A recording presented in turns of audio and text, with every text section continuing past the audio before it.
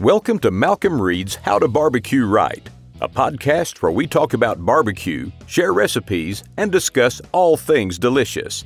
And now, here's your host, Malcom and Rochelle Reed. Hey, welcome back to the How to Barbecue Right podcast. I'm your host, Malcom Reed, and joined by my lovely, talented wife, Miss Southern Shell, fresh off vacation. I guess this is our mid-season break. Yeah, we took 2 weeks off? I think I was off for 5, but yeah. Yeah, have you been back on a podcast yet, Tyler? I think you have. Yeah, I think you came one. back right before we went on our break. The break snuck up on us because I would come into work. I guess it's been 2 weeks ago, and I was like, "We're doing a podcast this morning," and Shell got to look at the calendar and said, "We're supposed to be off this week and the next week," and so it was I don't know if it was 2 or 3 weeks we were off, but it was scheduled, so we took it. We didn't even tell y'all. It's like, oh, we're gone. Everybody in the community was freaking out. Wait, where are they? There's been so much going on. I mean, it's always summertime. So you get completely off schedule. Yes. You got kids staying up to all hours of the night, wanting to sleep all day. And we've got trips planned that we had a fishing trip that we went on. And it's just trying to get the smokehouse up and going and making started making content down there. It's not, would you say it's completely finished, but it's not completely decorated to Shell's approval? Yes. Right. I'm working on it. And we're still figuring out our lighting and sound. Yeah, our sound. Yeah. Well, that's been the biggest challenge kind of so far is we're not sound expert. We're not camera experts either. We just learn as we go. Yeah. So we've been experimenting and we're trying to get I think video quality sound is important. So we always want, you want the best quality possible. We still want it to have our feel. So we're not trying to overproduce it or anything. Yeah. But so far it's working good. I mean, the sound's a little echoey, but it's because we don't have it full of stuff yet. Yeah. I got some curtains and some things. And I need a rug. I need to tie the room together, Shell. Rooms tie the room together. I got a rug. So I think once we get all that stuff on there, it'll be fine. Yeah. I'm hoping. A little more stuff on the walls. Real quick, I wanted to talk about our Palmer home. Yes. The Feed a Family campaign. The Feed a Family campaign's in full swing. And they actually did, while we were gone on vacation, I jumped on there for a quick segment when we were down at the coast. But Super Talk Mississippi always does a live fundraiser and I got the promo, the Palmer Home Feed a Family campaign on that radiothon. So that was cool. But everybody knows we do it this is the third year we've done it. We raise money for the Palmer Home to feed one or two of their families, hopefully, which is a house of 8 kids and 2 parents for an entire year. And we've been, done really well in the past, and it's all because our followers and y'all support us. And that's what's great about it. I've got to give a shout out to Luke Treese, man. He is killing it so we met Luke. Did Luke come to he's been with us since the very first Palmer Home event. Yeah. And he really takes the fundraising aspect of it, which is great. That's what you want people to do is so what he's doing is selling different barbecue dishes throughout the summer. And I guess he has, the grills he has, he knows how many he can cook. He'll pre-sell them, cook them for people. He says he does it because he wants to help Palmer Home. Yeah. But he enjoys cooking. And it's a great way for him to share his stuff that he's cooking with his community. And man, he's done a fantastic job. And other people are too. I mean, it's really good. So. What are we giving away? We're giving away a cooking experience on an outlaw pit with me and the crew. How to learn how to run one of these stick burners that y'all see us cooking on these outlaws, and the winner gets to take that outlaw patio home with them, brand new, when they leave. And So are you going to teach them how to cook on that particular? Yeah. I don't know if it's going to be we'll have one so they don't have to get theirs dirty. I mean, if they want to, we can cook on that one, I guess. But I was thinking that we keep those at the shop because we sell them here in the shop. But I was thinking they would just bring a trailer and load that dude up and take it home, and we can cook on one of ours or whatever. We can cook on it. They want to get it seasoned by us. We can do it.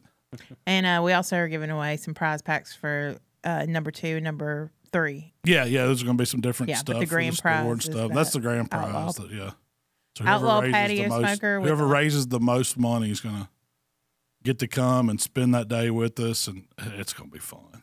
Yeah. I mean, we're going to do some cooking, but we're probably going to go to La Siesta. We might. I thought about this. I think it would be really cool to whoever does it comes and stays at the smokehouse. I don't know. We hadn't worked out the details if we're doing it at the shop, doing it at the smokehouse, whatever. I just think it would be cool to do it at the smokehouse so somebody could experience it. If you would like more information or to sign up to be a fundraiser, it's howtobbqright.com/Palmer, Palmer. That's right. So we went fishing. So we did. So I guess, what have we been doing this the past 2 or 3 years? Fishing. You won't get on the boat, will you? They have, it's the JCs of Mobile put on, it's probably the world's largest youth fishing rodeo, but they have, I think it's the world's largest deep sea fishing rodeo the following weekend. We go down for the kids rodeo because the kids love fishing in it. And it's fun. Yeah, and it's fun. So we had. Could you even really compete with the professional? I couldn't. I mean, I guess you go out there and catch. See, you can because you never know. That's the great thing about fishing in the ocean. You don't know what you're going to catch. Yeah. You can go out there and wet a line and you may pull up, the biggest monster you've ever seen. You may not catch anything. But we have a good time. The kids had a great time. They caught a monster red snapper. It was like almost 23.96 pounds, which is huge. We caught a limit of snapper. We caught some beeliners, which is another species of snapper called a vermilion snapper, and we won second place with that, first place with the red snapper. And the kids did it. Like we were there to kind of help. But when it just come to fighting the fish and doing everything, the kids did it. So it was pretty cool. And they have, you're wore out. We show up at that boat at 5:30 in the morning. Mm-hmm. It's still dark. We get on the boat. We go out. I think we went out. As far as we went, ended up going, the furthest from shore was like almost 40 miles. Wow. So that's a long way. Yeah. How long does it take you to get out 40 miles? Well, you don't really realize you're going that far because you're stopping and fishing. Like, first thing, we stopped at these big boats that are like anchored off of Mobile Bay, and there's usually a bunch of fish hanging out by them. But it was real choppy that day, so it was you would have hated it. You'd have hated it. But we stopped at those big boats, and you're out there rocking and trying to fish, and then we didn't catch anything there, and we ended up moving around to some oil rigs, and you're just kind of working your way out. Then we get out to the bluer water, and that's where I guess the snapper grounds were. Is it more calm out there? It did calm down out there. I don't know why. I guess it's just because they'd had a bunch of storms here recently or something. But it wasn't that bad. I didn't get sick. One kid got sick on the whole boat, and I think we had 9? No, we had 11 people with us. So it was a pretty good sized boat. But it wasn't that bad. And you ride back. That's the long ride back. Is when you start heading back. We trolled almost all the way in, trying to get something to bite a trolling rig, and we just didn't ever get a bite. It wasn't the best day of fishing. But we caught, I think we came back with 8, it might have been, I don't know how many snappers it was. It was more than 8, it might have been 18 snappers, and I don't know how many vermilion snappers we caught. So it was a good day. It was a mess of fish. We ate fish for a week when we got home. Yeah, so that's what I wanted to talk about, which we've talked about this before, because you went and got redfish at the beginning of the summer. Yeah. And we ate redfish for a week. Is it redfish or red snapper? That was redfish. Okay, yeah, that was redfish. Yeah. Okay. Which is different. It's more of they call it inshore, but you're right there on it's kind of brackish water. But you usually don't catch them out way offshore. They're offshore a little bit, but that's more of an inshore fish, and it's a species of red drum. So it's different than a snapper. Okay. But the meat is similar. It's white flesh fish, both of them. I think redfish is way better than snapper to me. Okay. I love redfish. It's probably, of those type fish, it's one of my favorites to eat. So we had snapper this time. Yeah. Okay. But this trip was snapper. And I have figured it out. We've been going down there for years. And always brought fish back, tried to put them in Ziplocs or vacuum sealed or put them in water and freeze them. And they're just never as good to me. So my thing now was when I come back from the coast, I'm going to bring enough fish that I can eat that week. I'm going to keep it on ice as cold as I can, bring it back, try not to put it in any water, and then cook it throughout the week and just go in the refrigerator and keep it ice cold. And that's what we did, and it was just fresh, until we got tired of eating it that week, and then that was it. But that's how I do it now. I don't want a freezer full because I end up with all these packages of fish that we never eat. And you never cook because you turn your nose up at it. So I'd rather give it away to people or just keep what you know that you're going to take and cook for a week. Because when it's fresh, it is so good. And I cooked it all different kinds of ways. You even cooked one in the air fryer. Yeah, So how'd you cook it in the air fryer? So air fryer snapper's delicious. It is. It's really good. And it's easy. Yeah. Man, all I did was hit it with some duck fat. So I take the filet. Now, these are boneless, fillets, boneless fillets, but skinless fillets. Sometimes people do skin on the half shell, they call it. But I like them, if I'm going to cook them, most of the time I like them just off the half shell. And so I took regular fillets of snapper, a little bit of duck fat spray, seasoned them with some king craw, preheated my air fryer at 400 for like 3 minutes, got it good and hot. Take it out, take the basket out. And you can only cook like 2 fillets at a time. If they're big fillets, you can cut them in half, but you don't want to overcrowd the basket. Yeah. And I put them in there at 400. I set me a timer for like 8 minutes, and then I check them, and I'm looking for like 135 internal. But when it starts to flake, the first few times I did, but I got to where I could tell. Yeah, just to get my time down. But it was about, so I go 8 minutes and look at them, and I wanted to get kind of crispy on top. And that's a great thing about the air fryer at 400 in the air fryer. It's moving enough air inside it that it gets the top kind of crispy. Yeah, especially the edges. Yeah, and the edges get crispy. But the inside is just soft, white. Oh, flaky, man, flaky, delicious fish. And you won't overcook it. Like, I think it took a total of 11 minutes. I'd go 8 minutes, I'd pull it out, and I'd check it about a minute and a half. So it's a total of 11 minutes, and it was perfect. And I made up a little But you didn't do anything else to it? No. Okay. That was it. It was just as soon as it comes out, I hit it with a little bit of squeezed lemon right over the top of it. And I made a little pan sauce with it's kind of like a white wine cream lemon sauce. Super easy. I mean, I take a little bit of shallot, saute it, a little olive oil, then I'll add some white wine, reduce it down for like 3 minutes on high, just till it goes by about half. And then I throw in some cream, kind of turn it off, and then start putting in pats of butter. And just let those butters melt a pat at a time so it doesn't emulsify, so it kind of stays together. It makes a little quick sauce. And then finish it off with some parsley and some fresh squeezed lemon. And it's super light, but it goes so good with like a grilled fish, like a grilled white flesh fish. And that was what we served with it. But you could add all kinds of stuff to that. You could add like crab or I've done shrimp. I've done like we used to do, it was like a crawfish cream sauce that was really good over I think snapper. You've got a recipe with that. Yeah, I have. I've done that. It was either last year or year before. That's a really good. It's a little thicker sauce. This one was more on a buttery, thinner. Yeah, and it wasn't as, trying to keep the calories down some, so it wasn't as bad for you as a big crawfish cream sauce. But it was good. It was really good. We had something good down there at one of the fish at the restaurants. It was what they call it, snapper pontchartrain. And that what it was we had? It was like a shrimp and crab sauce over a snapper fillet grilled, blackened. That was really good. I think you had shrimp, but that's what me and Michael had. It was really good. You came off a fishing boat and went and had fish. You got to. When you're on the coast, man, I don't go down there to eat steak. So I want to talk about snapper throats. A lot of people sleep on the snapper throats or ditch chickens. Why do they call them ditch chicken? Because it kind of looks like a bird. Yeah, it looks weird when you fry it up or cook it up. A lot of people grill them. I've grilled them before. I like them grilled better than fried. I like it fried. The one time you cooked it. I think it was on an old Weber at the condo at a fish we house. had. Yeah, it was just a fish camp house. But y'all just cooked them kind of like you would on a half shell and basted it with butter, some kind of garlic, parsley butter the whole time. It doesn't look as good. It doesn't look as good. It looks like you're cooking bats or something. So what is a snapper throat? So there's a lot of meat in that. It's the throat of the fish. So right up under the gills, they take it and they cut it all the way up under to the chin. And then they cut it back down right in front of that gill plate.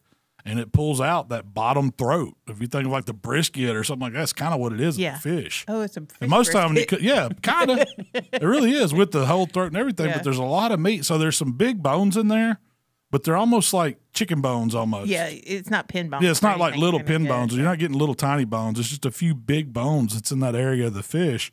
And all that other meat is in there, and it's just flaky, white, really great tasting meat. And a lot of people throw it away. They don't take it because you cut the fillets off, and that's what most people get. Well, I don't know who figured out. I guess they've been cooking them forever down there. But someone told me about it, and I was like, I got to try them. And then once I tried them, I was like, man, this is too good to throw away. And so we kept every throat off every fish. I think when I did a recipe with it for TikTok. We hadn't released it yet, but it's coming. Yeah, it'll be this week by the time this podcast and I cooked different size ones. I cooked that big snapper throat. I mean, they were really, really good. So you fried them. Yeah, this time I did. I have, like you said, olive oil. You don't have to scale them that way. You just cook them skin down. The skin kind of protects it on the grill. Yeah. And then you just kind of take it off and flake the fish off the skin. That's a good way. It's olive oil and Cajun season's all you need, and baste it with butter and a little lemon juice and parsley. That's really good. You kind of do a 2-zone fire so you can move them as needed so they don't burn up. But to me, it's almost got a better flavor texture than the actual fillet itself. Oh, the meat does. It's a different texture, and it's really like crab-like. I know it is. Yeah, that's why I like it. It's because it flakes like a crab. It's flaky like crab meat, and you dip it in a good remoulade sauce. Remoulade? Remoulade. Remoulade. How do you say it? Remoulade. I say remoulade. Remoulade. Yeah. Remoulade. Can I just say, thank God we don't call brisket cow's throat. Yeah, cow's throat. Got some good cow's throat out there. Yeah. Well, y'all get ready. So if a fish a fish don't have a neck, it just goes from lips to brisket or the belly, I guess you would say. So, or a snapper does. There is no other place on it. But if it had a brisket, that's where it would be. So is it it's always all throat, neck, fish neck, whatever you want to call it. Is it always snapper throats, or do they do I've it with other fish? I've never seen anybody do another fish like that. So when you it takes a pretty good sized fish, Yeah. I mean, yeah, you can't be pulling it off. If you do it with a brim, you ain't gonna have much. So when you pull it off, you keep the fins on it. Yeah, the fins stay. The fins are like potato chips. When you were talking about salty, sea salted potato chips. They're crunchy. They're crispy. They're good. They're really good. Did you try one? Uh-huh. What'd you think? It's good. Yeah. I thought it was good. I mean the meat inside there is so good. Anyway, country, I eat fish fins. But how did you fry them? All I did was you got to get the scales off first when you're frying because the skin stays on it, just like you would if you were scaling a brim or perch. You take a spoon and go against the scale. Just go back up the fish from kind of the tail end up towards the head. And just scale it all. Scales go everywhere. Get all the scales off. If you want to rinse them, you can. Usually, I just try to get all the scales off. I flip it over. Before I scale it, you want it to kind of butterfly a little bit. So it's almost like a wishbone and a chicken breast. You take your knife, and you're not trying to cut all the way through the fish. You're just trying to cut through that bone. And so once you take your knife and kind of pop it, make a little slit right in the middle, it'll lay flat. It'll kind of butterfly out. Makes it easier to scale. And so once you do that, if there's anything on that underside that they missed when they cut the throat out, sometimes there's some little pieces of stuff you want to trim off. Just clean it up. Sometimes there's a little membrane there. You can pull that off. Yeah. But you're just trying to expose that flesh. And so I don't season the skin side. I don't know why. I just season the meat the side. Point? Yeah. But I hit it with some AP, a little king crawl, let it set. Whatever you want. Yeah. Whatever you want to season it with. Just Cajun seasoning. You want a little salt and pepper for some savoriness. You can put whatever you wanted on it. Then I take a big meat bag or big Ziploc bag, put me a couple pounds of like Louisiana fish breading in there. It doesn't matter whatever brand fish breading you like. The meat's already seasoned, so you really have to doctor that too much. And then just put a few of them in there at a time, close it up and toss it. You want to get the breading all over the fish. And when you pull it out, you kind of shake the excess and put it on a little platter and let it sit there and kind of air dry where you get your oil hot. Why do you let it air dry? Just so it gets a better, crunchier texture. Like a lot of times if you go right in, it's still real moist, and you drop it in, it just wants to stay soft. I like just to give mine a few minutes to sit there and air dry a little bit with the breading on it. So your breading and your seasoning is completely dry. Yeah, and it sticks on it. It sticks. Yeah. It's really pretty dry. I wouldn't say it's completely dry, but it's pretty dry.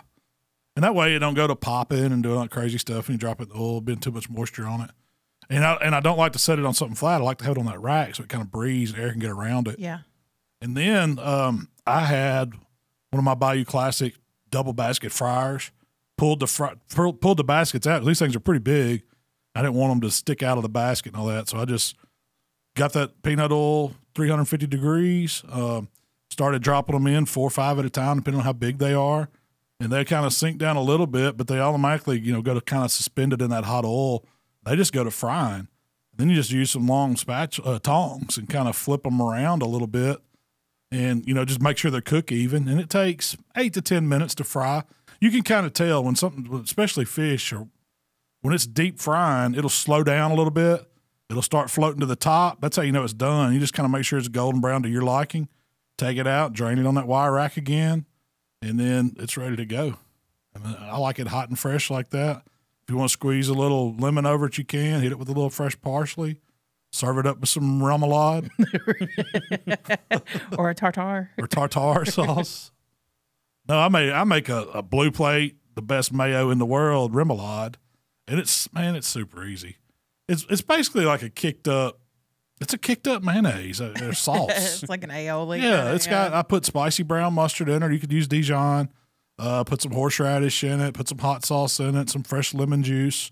Season it with plenty of king crawl. You like to use dill. Dill or sweet pickle juice. You I can like use either sweet, one. Yeah. To give it a little sweet touch. Yeah. Some people put ketchup in it if you want to add ketchup.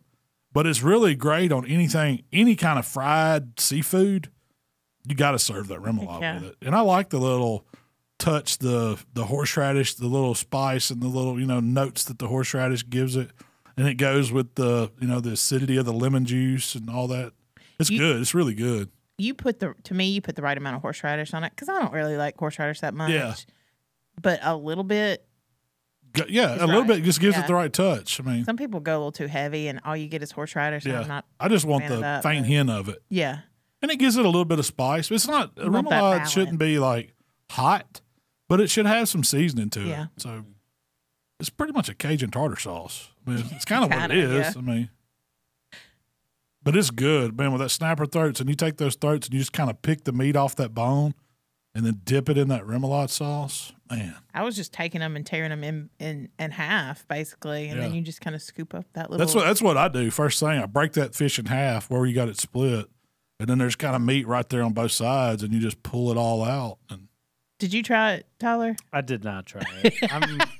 He's not a fish man. They don't look great. I'm the only Yankee I've ever met that doesn't like seafood. I'll eat it sometimes. It's weird. I like sushi, which that doesn't make any sense, right? But I don't know.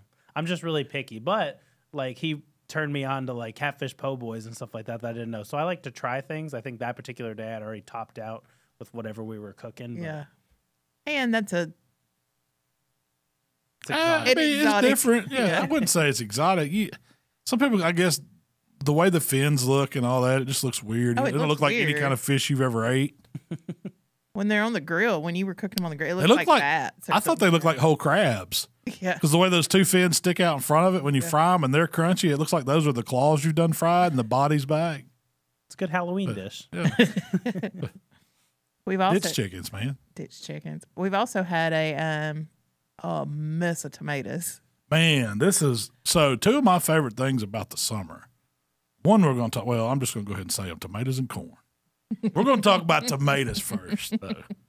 Vine ripened, homegrown tomatoes. So there's a man named Mr. Austin up where my mom and dad are in Raleigh, Tennessee.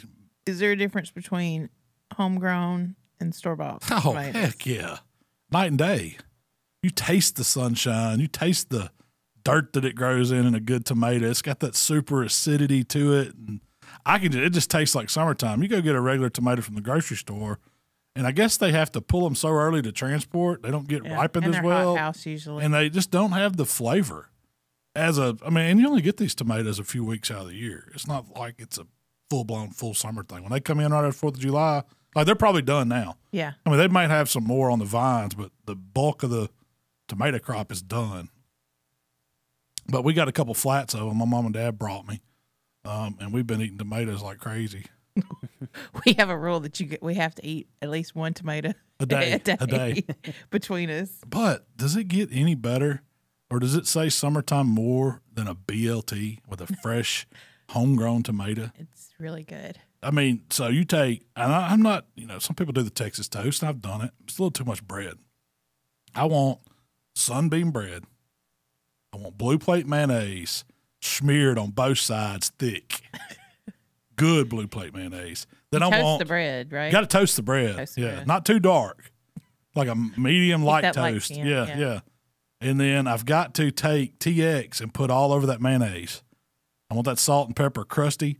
And then I go down with 2 of the big slices of tomatoes, put a little extra kosher salt on those, some crispy bacon, and I've been on a Smithfield kick here lately. I know Wright's is the one. Wright's is too thick for a BLT to me. Yeah, I like the Smithfield. Yeah. Like home style or whatever it's called, Smithfield, perfect bacon. I want just the regular size. And Smithfield don't pay us nothing. I just been eating the crap out of it. But I put that on there. And then I like shredded lettuce instead of a big leaf of lettuce. Yeah. We've been buying, or you can shred it yourself, but for BLTs, it's easy to buy that bag of shredded lettuce, put that on top, put that top bread with the mayo on it, and cut it triangles. I love triangles. God. You gotta have the triangles. So good. I have been just doing white bread, mayonnaise, tomato. Oh, tomato sandwich, salt, man. pepper, yeah. If you can eat tomato sandwich at least one a day. That's why you got to go light bread. You eat so much bread in the summer eating BLTs and tomato sandwiches. You can't eat Texas toast all the time. Yeah. The other day we were filming Buck Junkies videos, and I found out Mark does not toast his bread for BLTs. What? He likes them soft? Yeah, and I feel like it's just too smushy. Like, yeah. That's not, to me. It's real runny. You know, a BLT's got a lot of juice. Yeah. It's really, to me, it's really BLTT because it's got to be baconless tomato toast. Yeah. Like, if you eat it on just white bread, it's a tomato sandwich. I don't care what you put on it. If it's white bread, mayo, tomato, then whatever else you put on, that's just a tomato sandwich. Yeah. You got to toast the bread to have it a BLT. I feel like the toast helps soak, absorb the. Yeah. Well, it's got to hold up. You have a limited time you can eat a tomato sandwich on untoasted bread, or it's going to go to mush. Yeah. You got to get down on that on the tomato sandwich. BLT, you can take your time and savor it because that toast is holding it up. But you're going to end up with that sog fingerprints, and it's going to turn orange. Hamburger. Yeah, like Mama Burger. It's going to be all dripping out. That bread just can't hold it up. Or good. And I like super soft bread. Yeah. That makes a difference too, having fresh bread. Heck yeah, you've trained me that we don't buy bread unless we push on it. You got to. You don't touch it. We go down. It don't matter what brand. So weird. I try all the brands and see which one's the softest, and that's the one we're going with that day. People wonder why you're touching all the loaves. Look like a freak down there in the aisle. Man, even hamburger buns or hot dog buns, you don't touch them before you buy them. Yeah, you've taught me. I got to. That's why I don't like click lists. They'll just put anything in your cart. I think my wife does the opposite. She goes and buys the carbonate bread that you push down and it has no resistance. Oh, man. She looks for the hard ones. She wants the hard bread? Yeah. Oh, man. Real quick, you always use Blue Plate on your BLTs? Oh, you got to. Best mayo on the planet. Yeah. I mean, if you had something else, I guess you could make do. Yeah, I wouldn't put mustard on a BLT. But Blue Plate is the official mayo of summer to me. If you're making you're making a BLT this weekend, got to use it. Use Blue Plate. Try it. Yeah. Put some TX on it and see what you think. Heck yeah, TX is good for eggs, BLTs, anything you use salt, pepper. You've also been doing caprese salads. So I do, that's part of our summertime too. It's a quick side dish, but I've got a new one that I've been doing. It's a marinated tomato salad. It's really good. And it's not really caprese, but it's got the ingredients of a caprese salad. So what I do, and these summertime tomatoes we get, I peel them. I got it from my granny, my mom. They've always peeled tomatoes. We don't eat the peelings. Store-bought tomatoes, you can eat the peelings. They're not near as thick. They're, but a good homegrown sun-ripened tomato that I was raised on always has a little thicker peel. So we use a paring knife and we peel the tomatoes and core them and then slice them about, a little bit thicker than a 1/4 inch. I like a beefsteak tomato slice, And so I take those and put them in a casserole dish. And then I whip up. Kind of lay them out flat. Yeah. And nothing on them yet. And I take them and in a small bowl, I'll add some fresh shallot and a little bit of like a clove of minced garlic, and then some fresh squeezed lemon juice and some white wine vinegar, like a tablespoon of water. You don't want too much vinegar. And then I'll start drizzling in olive oil and whipping it up, trying to get it to emulsify in. It makes a vinaigrette, basically, and I add chiffonades of basil in it. I usually take a pretty good bit of basil and chop it up really fine, chiffonade, and then split it. And some of it goes in my vinaigrette, and I season that up with some TX, some fresh cracked black pepper, coarse salt, stuff like that, and get that tasting really good. So you're basically making like a basil vinaigrette? Basically, pretty much a lemon basil vinaigrette. And I put just a touch of honey in it just to give it a touch of sweetness. Oh, okay. And whisk that all up. I didn't know you were putting that in there. Yeah. And then it goes right on top. I spread it out across all the tomatoes, and I let them sit there and marinate for on the counter. I don't put them in the refrigerator because the refrigerator will change your tomato texture. I leave them on the counter, and they need to sit there about 2 hours. But what I'll do is I'll take them, and about every 30 minutes I'll come and I'll gently flip each slice over to where they get marinated on all sides. And then when I get ready to serve it, I'll get the tomatoes all straight in the casserole dish. I'll take the block of the mozzarella cheese that's already sliced. It's like the fresh mozzarella. Yeah, the real mozzarella. Yeah, I forget what brand it is. I think it's Bella. It might be. Something Bella's. Yeah. Really good. But I'll take that and then it's pre-sliced, It's too. pre-sliced, and I'll slice those slices in half and just kind of dot each piece of tomato with some of that mozzarella cheese, and then come back with a little more of that basil chiffonade just to go over the top. And then I buy this, I can't remember the brand of it, but it's a balsamic vinaigrette glaze. It's a balsamic glaze. It might be Marzetti. Same people that do the pepperoni peppers. I think it is. But I'll take that and I'll just do a light drizzle, kind of like crisscross across the top of that. And man, when you eat that, it's a heck of a salad or side dish to go with anything summertime. The one you did Saturday night, I wanted to take a picture of it because it was beautiful. It is beautiful. Yeah, you got the tomatoes and the green and the white, mozzarella, the cheese, and the little balsamic glaze. It was a Bertolli brand. Okay. That's right. They sell it at Kroger. Or Walmart probably has it too. But it makes the freshest, like, little marinated tomato salad. It's really good. And you could do it with store-bought tomatoes, but it wouldn't be as good. You really don't. You make caprese salads, like, on the reg for a couple weeks. Well, I get through tomato season. And then you don't, yeah. We've also been doing chicken on the pellet grill a lot. So you got me hooked on that. It's my burn-ass chicken that I always did on Weber, and you started doing it for, like, prepping for these vacations to have some dinner options when we go. You said, and you started doing it on the pellet grill. Tell me what you did. Like, tell everybody what you did. The first thing I did, the first time I did it, I put it in a store-bought cilantro lime marinade because I was going to use it for tacos. Bought some boneless, skinless chicken thighs, dropped it in cilantro lime marinade, let it hang out for an hour, and then I just put some gringo on it, put it on the pellet grill, 350 ish for 30, 45 minutes. Oh, really? That sounds awful light. Maybe an hour. I was letting you tell this one. Yeah, usually it takes about an hour, and it's about $3.75. I set the alarm and go out there and check it and flip it and check it. It don't get like the burn ass chicken. It doesn't get you don't get the char or the crispiness, but man, it's so good. And for cooking a lot of boneless, skinless thighs, I love it. We've been using it for all kinds of stuff, for wraps, tacos. I've been doing different flavors. Yep. We did an Italian one, and I used it in a penne pasta dish. I will say this that I have learned. Once you pull it off the grill and let it set, it gets juicier and better if you just let it hang out. Yep. Don't touch it. Don't cut it. Don't do anything to it. Put a little foil on it loosely. Like 30 to 40 minutes. Oh, yeah. On the counter. Yeah.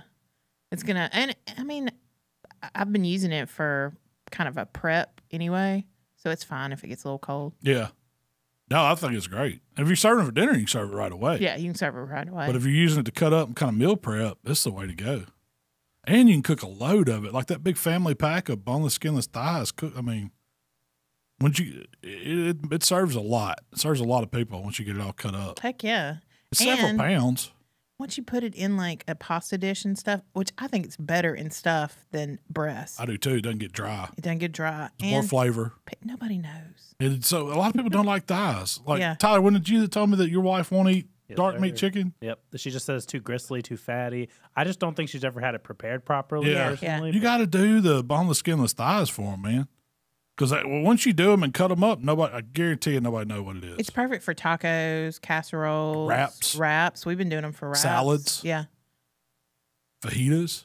Just quesadillas. Sometimes you just grab a few bites out of the fridge. I do. I mean, I eat it with some boiled eggs. Some chicken and boiled eggs, but you got good protein right there.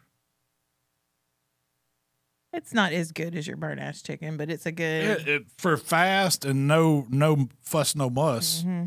You know, it's a good prep. Yeah. You like doing it. I mean, I would, if I was going to do them all the time, I'd do them on the grill. But on the actual charcoal. Yeah. I like that flavor that charcoal gives it. It does. It gives it a better flavor, but you still get a little bit of the flavor Yeah, on the pellet grill. it gives it some flavor. It's just not as good as the charred up chicken. I agree, but I can be a little lazy Yeah. when it comes to grilling. That pellet grill is just too easy to pass up.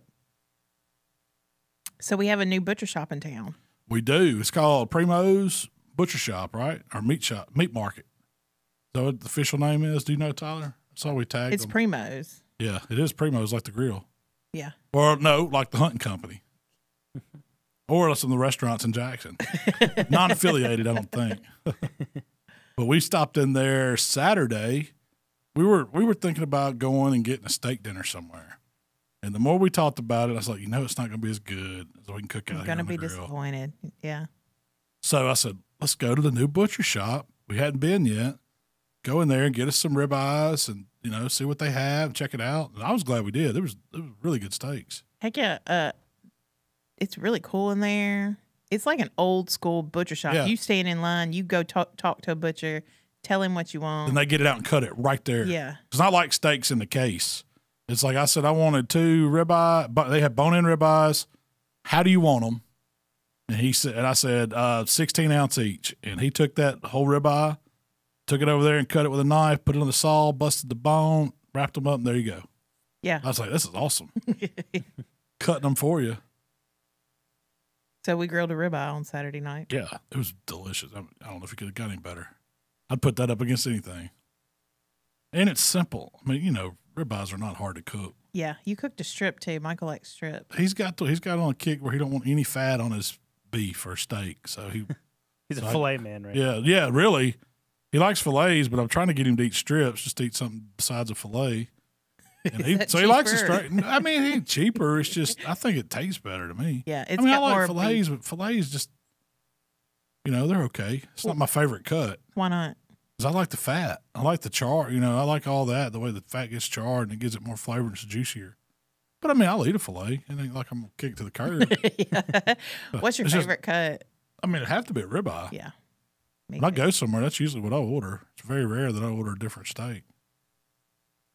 You mixed up a baked potato butter. So let's talk about the tater first. Okay. We bought, so not only did we get steaks and, steaks from the butcher shop, they had some giant baked potatoes. We got some spinach and artichoke dip. You bought some chicken salad. We bought a few things just to try some stuff.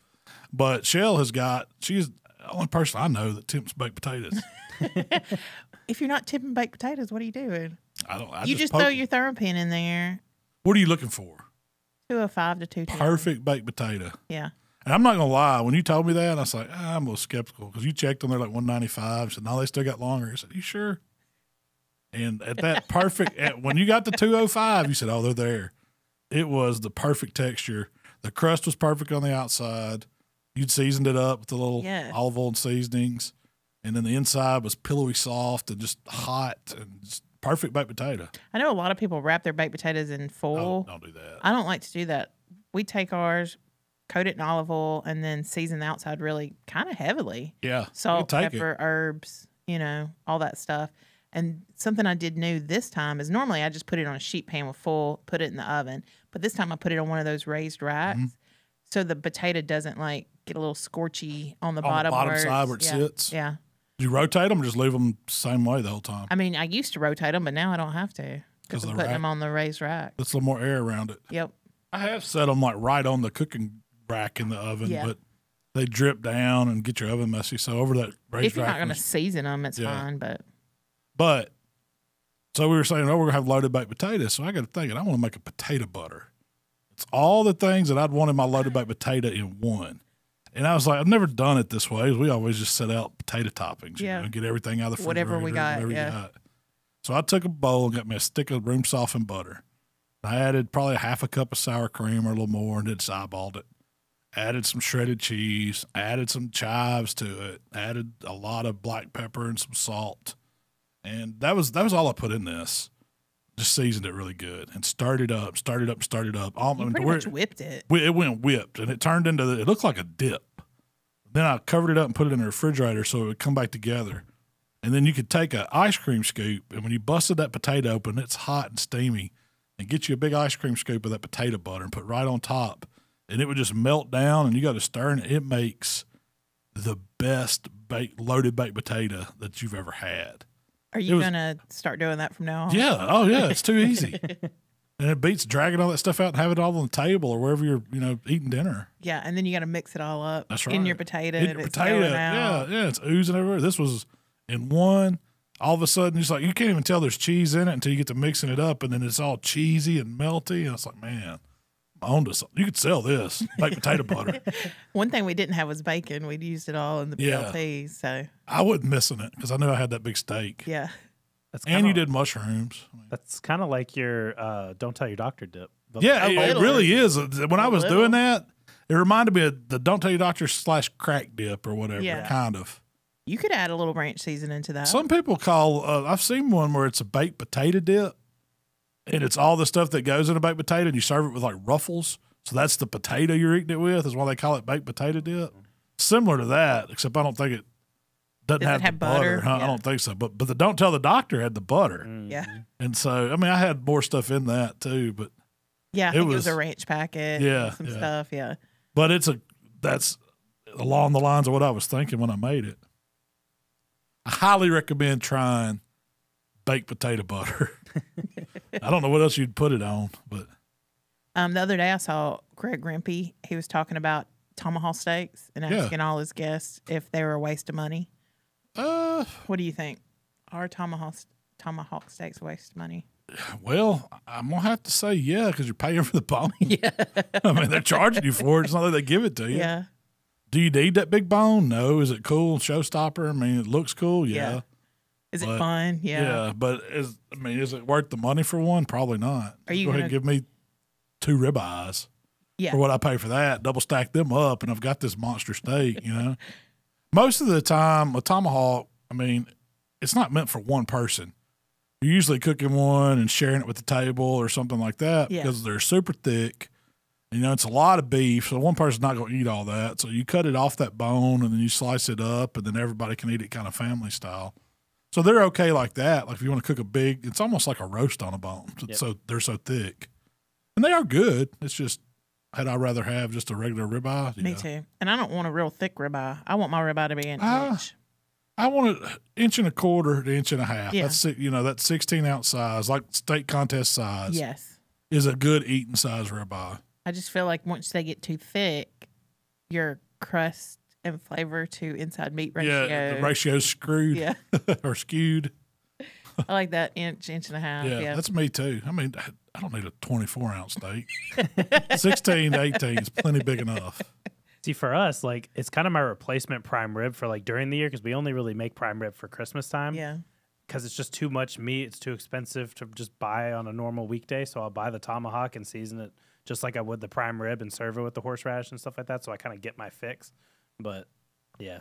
Do you cook it like a prime rib, or do you grill it or reverse sear it? I have cooked it like a prime rib. It's kind of harder because it's not as much meat. It's not as much volume. So I feel like it cooks a bit faster on the inside to get that same texture. But I'll get the sear on the Weber and then put it on the pellet grill and stuff and serve it with rosemary and that kind of stuff. I think the best one I've ever cooked's been on the drum.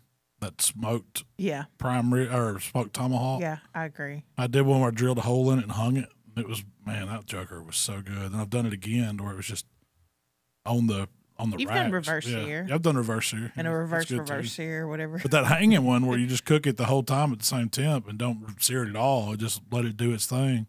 It's probably the best tasting one. Well, you got those meat juices dripping on coals. Can't beat it. I watched a TikTok the other day, and this guy was talking about how you do the ideal seasoning for steak. This is like Shell's learning time.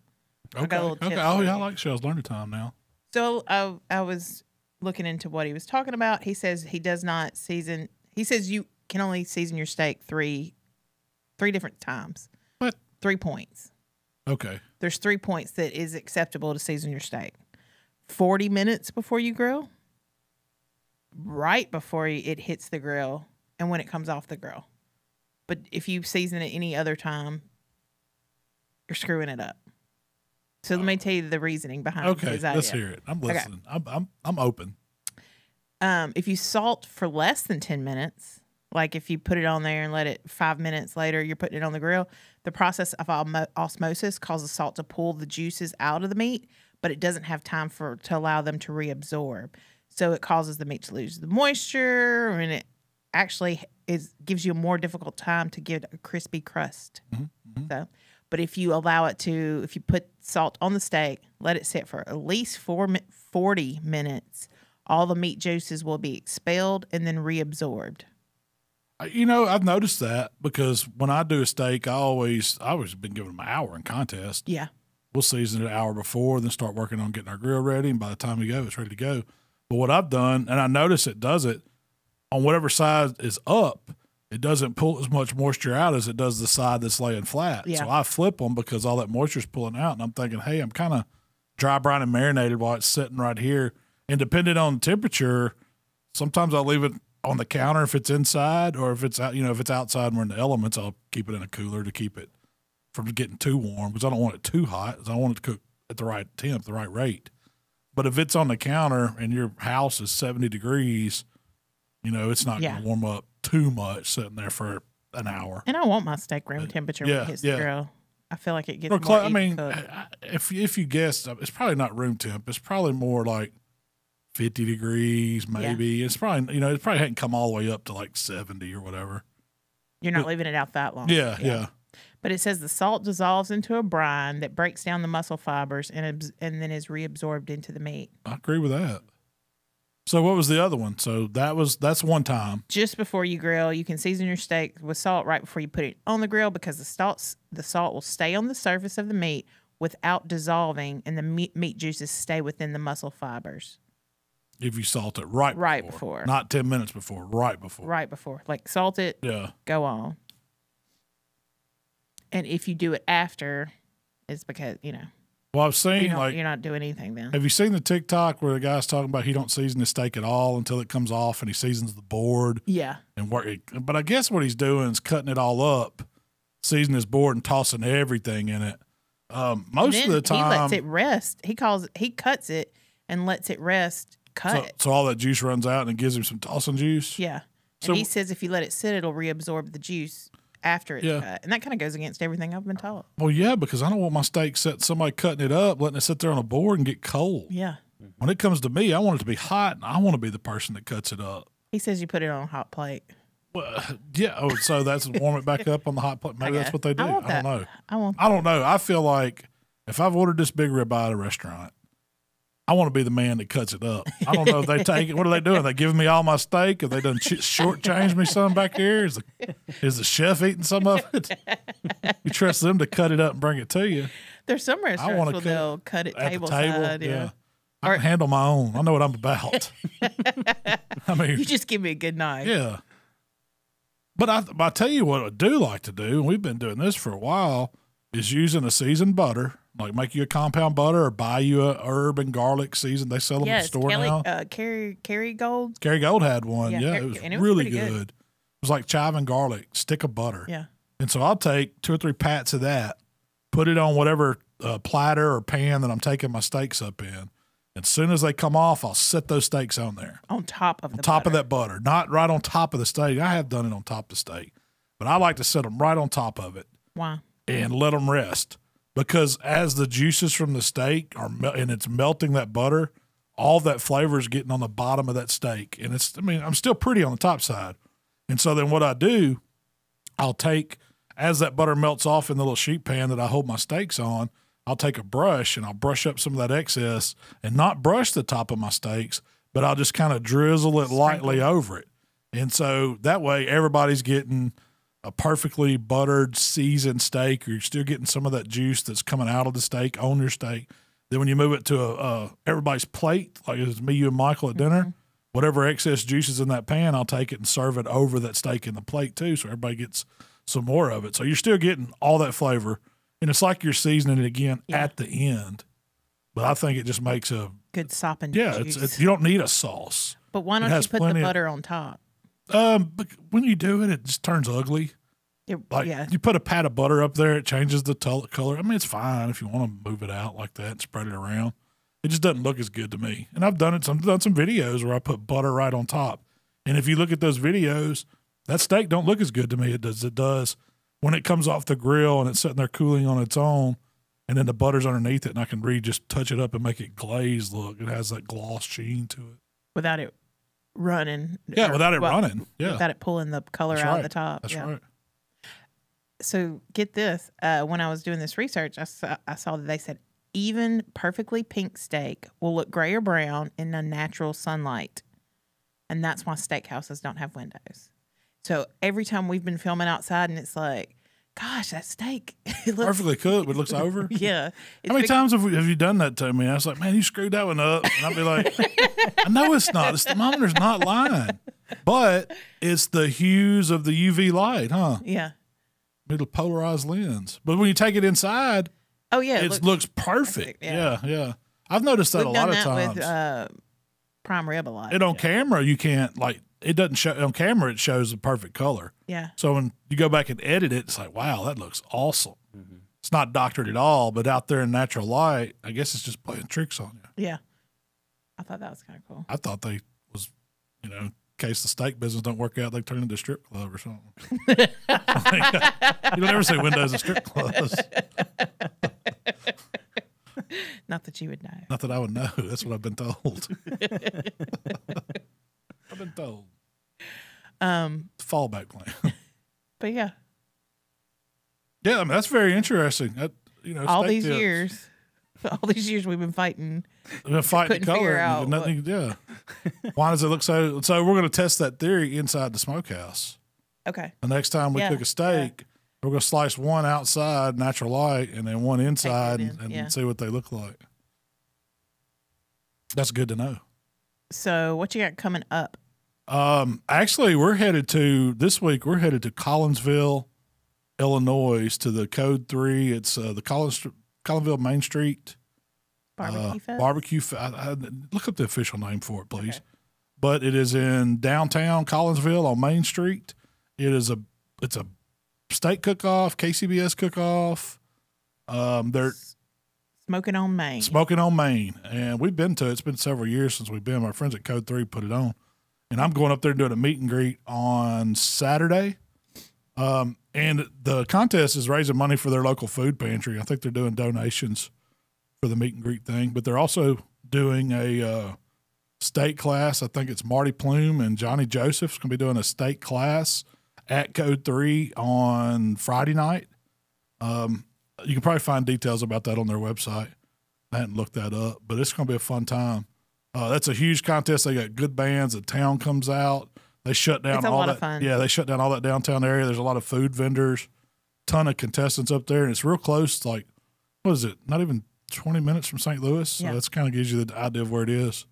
But Collinsville's a neat little town. The last time we were there, people had their chairs sitting out on Main Street in front of the big stage. Kids were running around playing. It's a lot like a Galax or a Murfreesboro or something like that. Just a cool, really family-friendly, community-driven contest that everybody supports up there. So we're looking forward to that. Next week I will be on Greg Rempe. I missed the past 2 months. I'm sorry, Greg. Oh, really? Yeah, you were on in June. You just missed July because it was July 4th.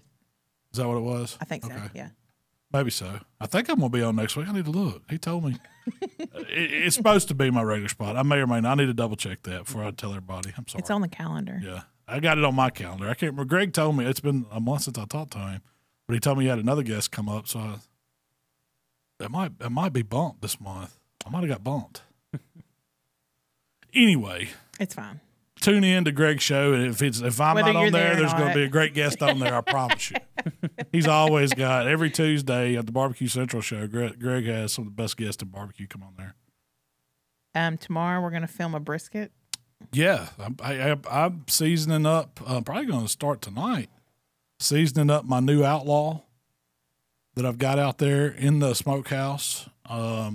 And we're going to I'm going to bring Mark in. He's going to hang out with me tomorrow, and we're going to talk about brisket, and we're going to Hey, Mark got first place brisket. He went up to Galax. Shout out to Team Outlaws. They come away with they won a bunch of fiddles and a guitar up in Galax. Oh, they got a guitar too? One of the Outlaw teams did. Yeah. I mean, they finaled in Hog, Mark and Jamie and Swine Life, Jay Cook with them. Yeah. They got first place in the rib category in NBN. Mark got a 180. I don't know if it's a 180, but he got a first place brisket. And I think Outlaw got second place brisket up there. I mean, Outlaw showed out at Galax. They had a great contest. That's always a fun one. You know, it's a long way from us to travel, but man, it's a good contest. If it was closer, you'd be there every year. I'd be there every year.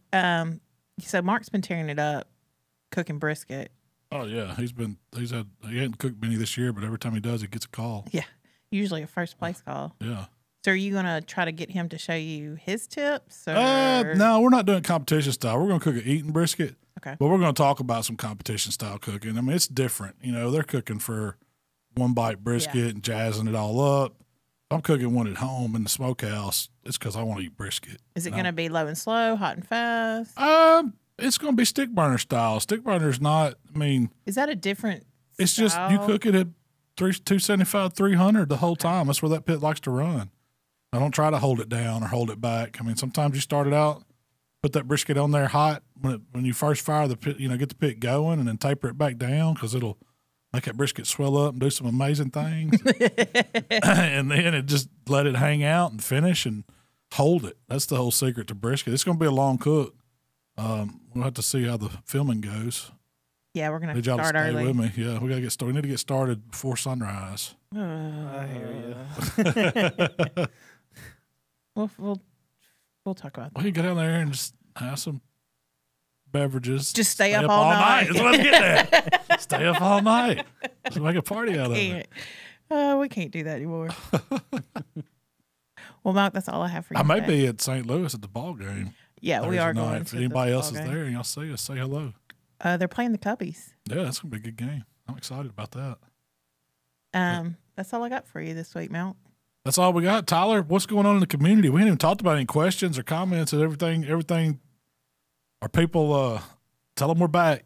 Yeah, so we're back. If y'all are curious about our Facebook community, it's the Let's Get to Cooking community. You can go to facebook.com/groups/H2Q community to find us. And there's like tons of people on there that are like-minded pitmasters, people that follow Malcolm, but also just people that love grilling. Did y'all see that rotisserie brisket?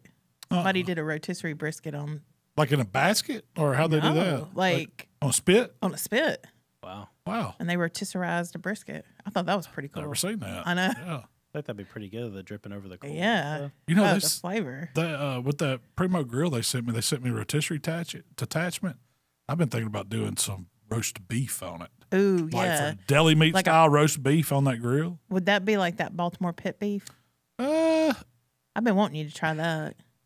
Kinda, maybe. But I was thinking more roast beef. I mean, for like, ain't much difference.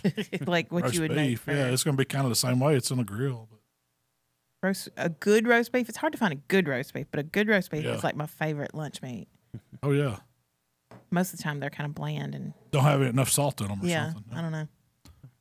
Anyway, sorry. No, you're good. Just make sure y'all head over there, and next week we will feature some of y'all's questions. So make sure y'all make some posts over there, share some recipes, and any contests coming up.